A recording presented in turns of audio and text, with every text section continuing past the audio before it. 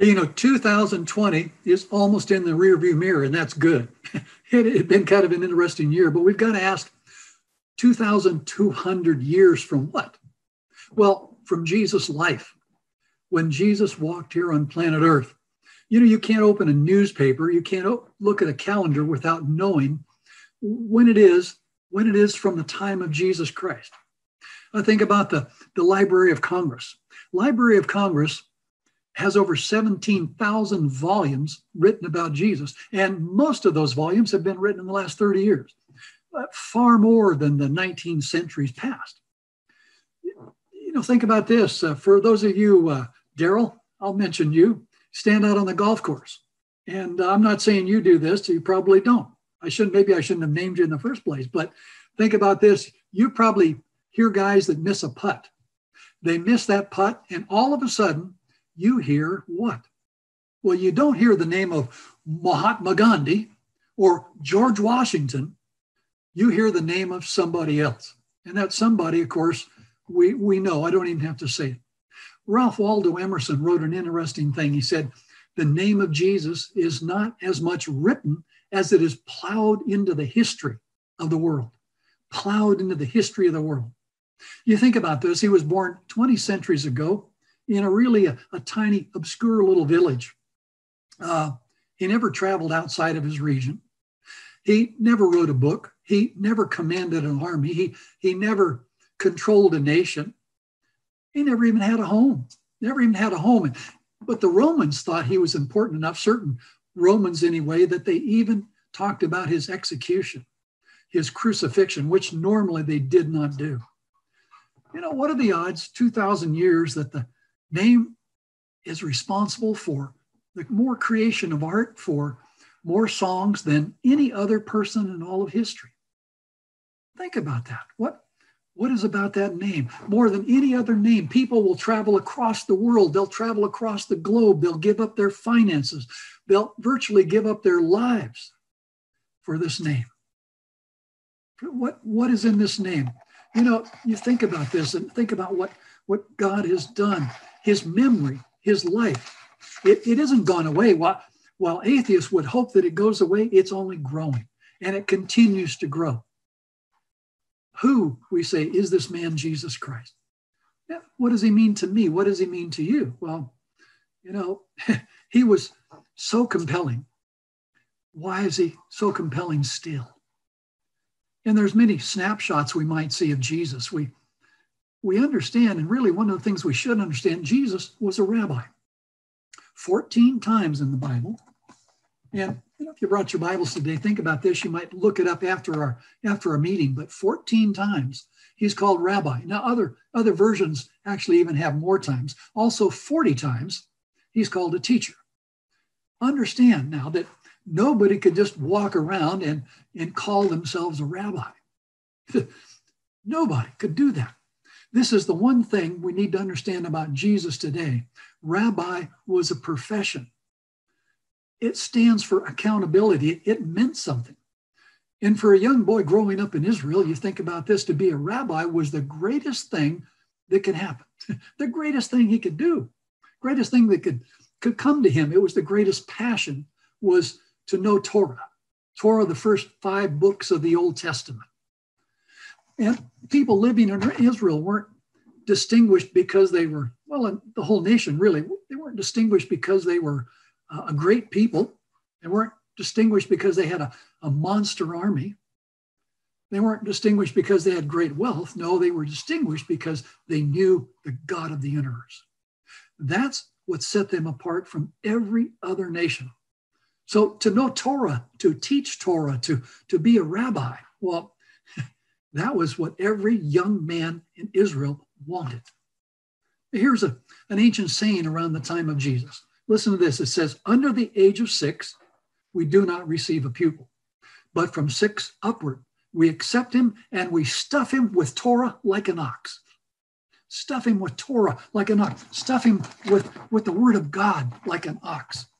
So you cram as much scripture as you can into the kid. And at around age 6, a little boy would go to what's called Beth Sefer. Beth Sefer. It means, what does it mean? I lost it. There it is. the house of the book, the house of the book. That's what they would join as a little boy. They would begin to study Torah. They would begin to look at it, read it, and understand it. From the age of 6 till 10, the little boy then would sit at the feet of his teacher. I think about the Apostle Paul. Remember, he said he sat at the feet of Gamaliel. As a young boy, he did the same thing, growing up and up and up. Now, from the dawn of the afternoon, from the dawn of the morning, till the afternoon, he would study Torah. He would try and memorize and chant Torah. Matter of fact, the rabbis had a cool thing, I think. They would take a little bit of honey and they put it on the tongue of every one of their little pupils. Why? Sweetest thing you can imagine. And they wanted to associate God's word with the sweetest thing you can imagine, the honey. Think about that. More to be desired than honey, oil than the honeycomb.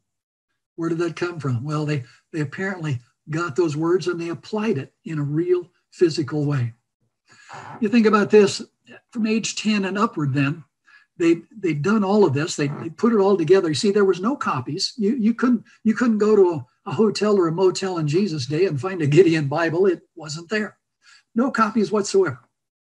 So they had to learn it and they had to repeat it. It was an oral repetition of everything that was going on. Now, but these students, when they reach that age then of past 10, you think of, well, at 10, I think it was the Beth Talmud. Digging into the Beth Talmud, it meant the house of learning. Now, these were the best kids, the best studies. Well, what can I say? They just yearned and hungered for more. The brightest and the best. The brightest and the best. Do we think about that today as we study, as we learn, as we look, and as we listen? Do we seek for that special gift, that sweeter than honey scripture in our mouths? Do we yearn for a greater understanding of God? Do we think it's the most special thing in our lives? Do we think it's the most wonderful thing in our lives? You see, they continued then until they were about 14 years old. And at 14, in that age, they begin to look even more and deeper into Scripture. They begin to understand a little more. And the rabbis would ask them certain questions. They'd test their knowledge, test their understanding. They'd ask certain questions. And for instance, they didn't think in a linear fashion, in a straight fashion. They would ask them a question, what's 2 by 2? Or 2 times 2? And or 2 plus 2. And the young man would answer, perhaps, well, it's the square root of 16. Showing that they had a deeper understanding, a deeper knowledge in more areas, in more ways. And it's kind of interesting. I mean, it's just a little side note, but, worked with Doug Batchelor for many years, and Doug is Jewish. And Doug doesn't think like a lot of other people. You probably noticed that in the things he talks about and the way he looks at Scripture. I've got another friend. He wrote for many years for Review and Herald, another Jewish fellow.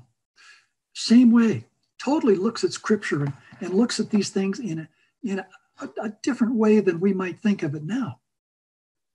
I believe God gave them a special blessing, a special gift of knowledge and understanding. And as the whole nation, as they were raised up as little children to know the Scriptures are able to do what? Make you wise unto salvation. The Scriptures are able to train you up to guide you in certain directions. And I believe that God blessed that nation in a very special way. Unfortunately, that people as a nation wandered away from God, but individually, we can all still come to God today. Every one of us, we can have that knowledge, we can have that understanding. Now, a snapshot of Jesus, if you will, if you're going through the New Testament, you'll see that Jesus asked questions kind of in the same way. As a rabbi, he asked questions such as, well, what work is permitted on the Sabbath? Or how do you honor your mother and father? He always put these questions out so they cause people to think, maybe I never thought about that, or I never thought about it in this way. But now by the age of 14, these young men, they would have memorized virtually all the Old Testament. And the young men then would come and they'd say to a rabbi, can I be one of your Talmudim or apprentice? The rabbis never went to them. They never came to them and said, join me. No. They kind of, what's the word? They were too astute for that. They were too learned and knowledgeable, and it was only those who came to them. And the rabbi would give them a little test then, and he'd ask them, well, maybe this question or that question. If they answered appropriately, if they answered in a good way, he would accept them into the house of study, or the Bet Mishra, I think it's called. I actually called a friend of mine who studies Hebrew a lot, and a couple of things. Anyway, you'll have to look it up, but I'll spell it for you. It's Midrash, Midrash, perhaps, but they pronounce things a little bit different way. But then they'd ask, do you know Torah? Have you memorized Torah? Are you able to interpret it properly? And if a young man was really good enough, okay. But most of them were not. And this is what the rabbi would say to them. Yeah, it's obvious you love God, and it's obvious you love his word, but you don't have what it takes to be one of my Talmudian. So go home, be happy, raise a family, love God, and just be a good person in a godly life. In other words, go away. You just don't have what it takes. You flunked. Just the best of the best of the best of the best. That's what they were looking for. Just that kind of upper crust. Now, to be accepted by a rabbi in Jesus' day, that was it. I mean, that was absolutely it. You became Talmudian, you made the grade. But the goal was not just information from the rabbi. Their goal, you see, was to follow that rabbi everywhere, to become exactly like that rabbi. What the rabbi did, they would do. What the rabbi said, they would say. How the rabbi acted, that's how they would act. And here's another one too. I don't know how far and wide this may go, this sermon message, but I don't think anybody will take offense at it. But Mark Finley, Mark is a good example because it still happens today. Many young people, I've watched many young people that come around Mark Finley and study his every word. And there's absolutely nothing wrong with it because Mark is tremendous at what he does. He knows scripture inside out. He knows how to call people to the Lord. He's got it nailed. And so he teaches many classes and many young people. And I've watched these young people over the years. You can pick them out in a group as they're doing evangelism, say, there's a Mark Finley clone.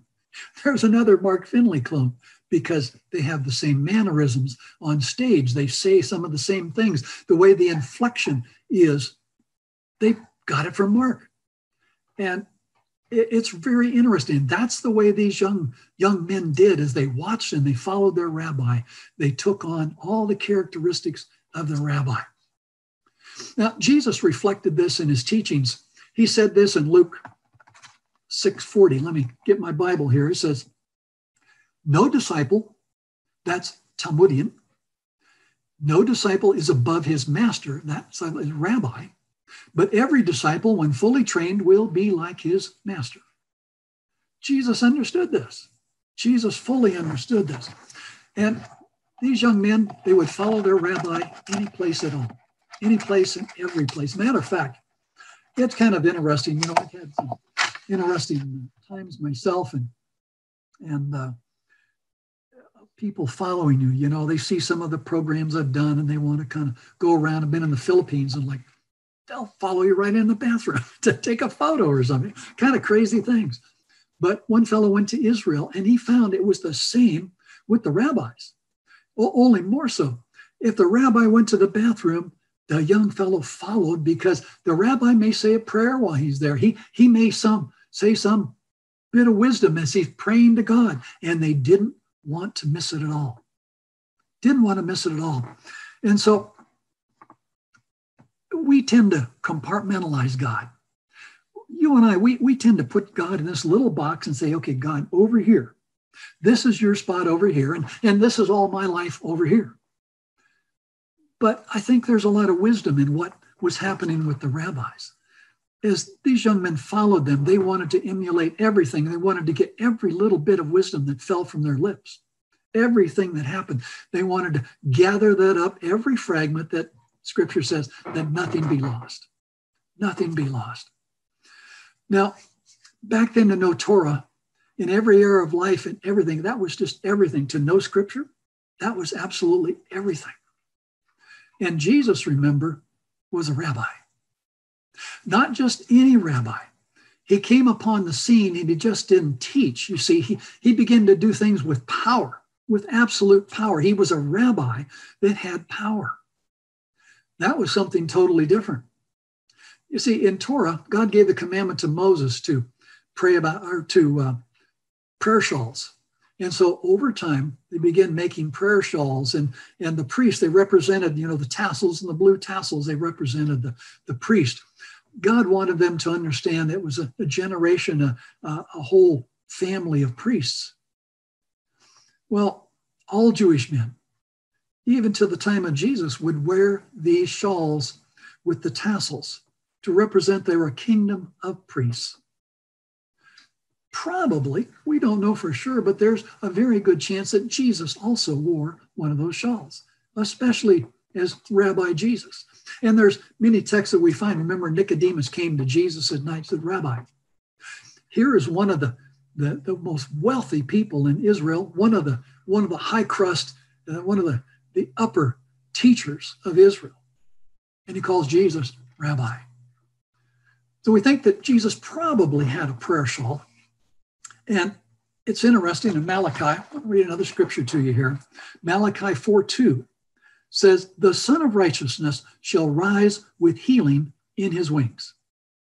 Think about that. The Son of Righteousness shall rise with healing in his wings. And the word in Malachi for wings is karnarf. Karnarf. Now, think about that for a moment. The karnarf is the same, the prayer shawl. The corners of the prayer shawl where the tassels are attached is called karnarf. Malachi says, the Son of Righteousness shall arise with healings in his karnarf, in the ends of his prayer shawl. Now we go to the New Testament. And we look in the New Testament. You remember the woman that suffered for 12 years. 12 years this lady suffered with pain and an issue of blood, which kept her out of the temple. It kept her out of everything associated with people. She was unclean. And she says one day in her heart, she hears about Jesus. She says one day in her heart, if I can only touch the hem of his garment, if I can only touch the hem of his garment, I'll be healed. Where did she get that? Where did that come from? I tend to think it came from Malachi. She connected Malachi with Jesus Christ. She connected that healing in his wings with Jesus the rabbi, who she knew had power. And if she could but touch that edge of that karnarf, she would be healed. And we know as Jesus is walking through that crowd that day, he's pressed by hundreds and hundreds of people. I think about that situation. I was in India one time, and it was just amazing as people would press into you just by the hundreds and hundreds and want you to lay your hand upon their heads for prayer. And could you tell who was pressing you? I mean, they were pressing from all sides. And Jesus stops in that procession and he said, who touched me? Who touched me? And the disciples kind of like, probably me. And say, Lord, you can look at this whole crowd. Everybody's pressing in on you. Say, who touched me? But you see, this was the touch of faith. This woman understood, I believe, Malachi. She understood that Jesus is the one who had healing in his wings. And she was ready to reach out and grab a hold of that in faith. And she touched him, and Jesus perceived that healing virtue went out of him. And he turns and he says to her, daughter, daughter. Now, he had never called anybody that in Scripture. He says this woman, daughter, you've been made whole. Well, if she'd still had all of her problems, just being called daughter by Jesus Christ would have sufficed. But God knows our inner hearts. He knows our inner needs, and he just doesn't leave with half a blessing. He wants to give us the full plate. He wants to give it to us, every bit of it. This woman went away rejoicing. She was completely healed. Now, this healing has been going on for 2,000 years. This very healing, people who are addicts, people who are brokenhearted, people who've got so many troubles piled up on top of them, guilt-ridden, lonely, and the list goes on and on. We're in the midst of that crazy pandemic and all these things, and the list is piles and piles and piles. There's more suicides than there's maybe ever been. There's more pornography, and there's more alcoholism. It all is piling on top of us, but Jesus has healing in his wings. Jesus can heal us. And, it can happen to you. It can happen to me today. It has happened to me. Praise God, it has happened to me. And if you haven't experienced that, it can happen to you too. I think about Jesus many times is called certain things in the Bible, so many different things. He's called the master of life. Master of life, but he's called the bread of life, the deliverer, the good shepherd, the King of kings, Lord of lords.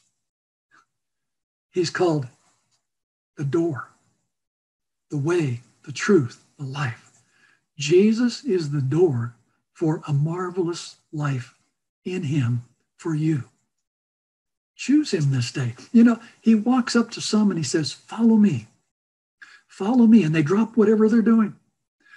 Remember, the rabbi never recruited anybody. But Jesus was different.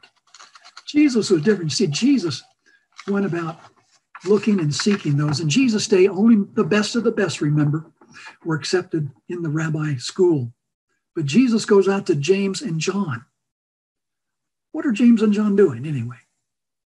I can't hear you tonight, but they're fishing, right? You remember, they're fishing. They're sewing dad's nets and they're doing all these things. What does that mean? Well, it means they're a washout. They flunked out of the school of the rabbis.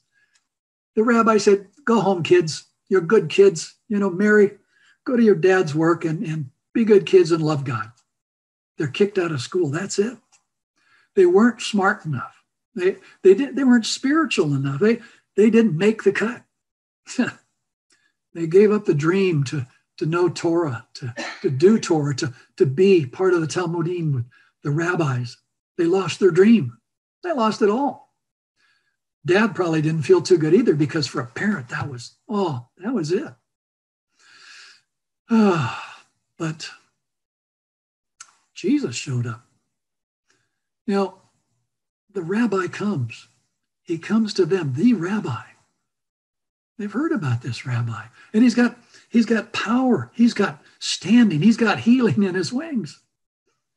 He talks of God. He makes everyone's heart melt. The rabbi comes to these rabbi dropouts and says, follow me. To these rejects, he says, follow me. You, and you, all of you, come, follow me. Follow me.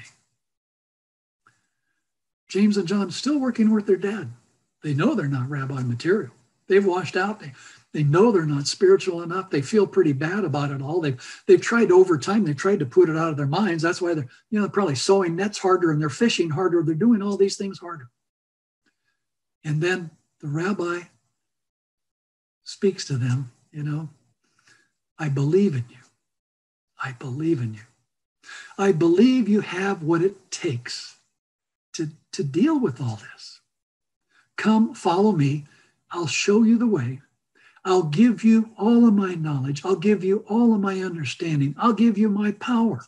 I, who have healing in my wings, will change your thoughts and your perceptions about yourselves.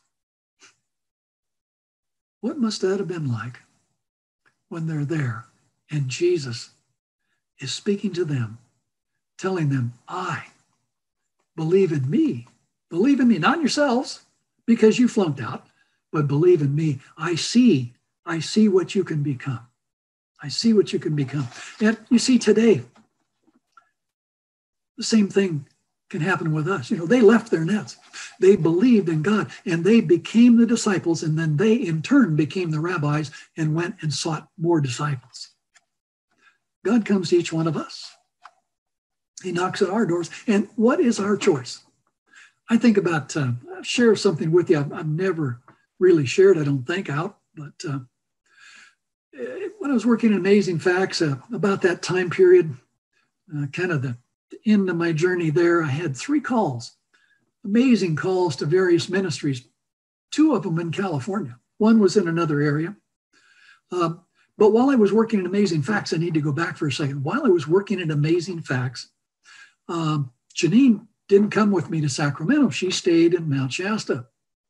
And I would try and finish up work on a Thursday evening. I'd floor the car and I'd get up to Mount Shasta in pretty quick time Thursday night. And then I'd spend Thursday night, Friday night, Saturday night, and I'd leave Sunday back for work.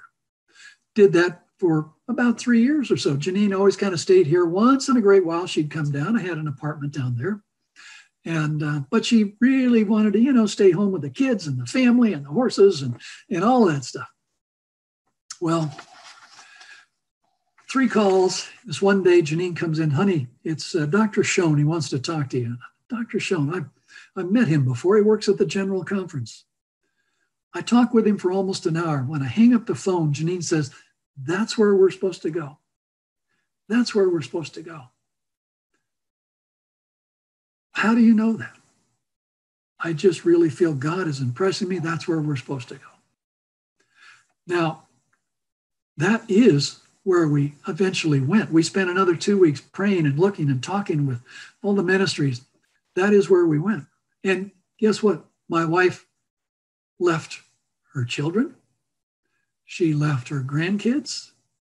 She left her horses, which were extremely, all of our married life, very important. And she left her beautiful home. Left all of that because she felt the call of God on her heart. Rabbi comes to you, says, I want you to be my Talmudim. I want to change your life. I want this to be your most important goal. I want you to do that for me. Question is, will you follow him? Will you do that? Will you make that sacrifice? Let me tell you, there was times for us that definitely wasn't easy. There were other times when it was such an incredible blessing, but it won't always be easy. It wasn't easy for Abram to leave at 75 years old and go out to some country he had no idea. Wasn't easy for Moses. Wasn't easy for those others and say, wait, Jim, those were guys really high up in the Bible. No. Those were just individual people like you and like me. God puts a call on each one of our lives. Peter, James, and John, all these guys were just normal people. Matthew was a tax collector making lots of money. He let it all sit right there. Left it all because he heard that calling. He caught the vision of what God would do in his life. He could be far more than a tax collector. James and John, they could be far more than fishers of fish. God was going to make them fishers of men, which is the greatest job you can have in all the universe. And God is calling you right now. Come, follow me. Join me. Come to my school. I'll make you more than you could ever believe possible. Who is this man? Who is this man, Jesus? He's the King of the universe. He's the God of the universe. He's the one who laid down his life for you and for me. He did it all for you and for me.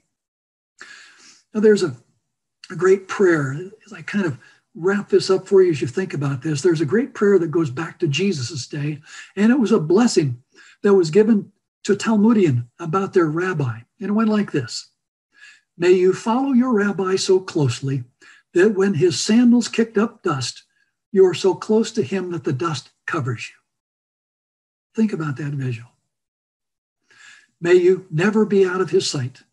May you never be someplace where you can't hear him speak to you. May you fall so deeply in love with him that nothing, no trial, no problem, no heartache will ever separate you from his side. What a beautiful thought.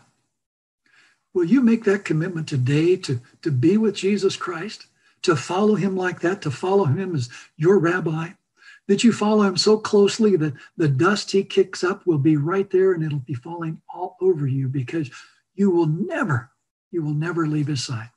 choosing today. Let's pray.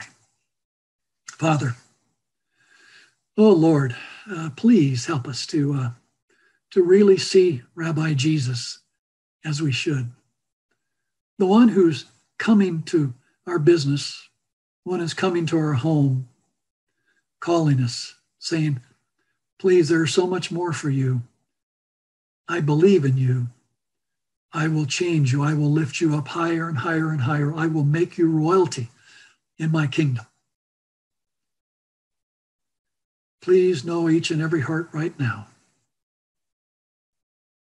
Thank you so much, Lord, in Jesus' name.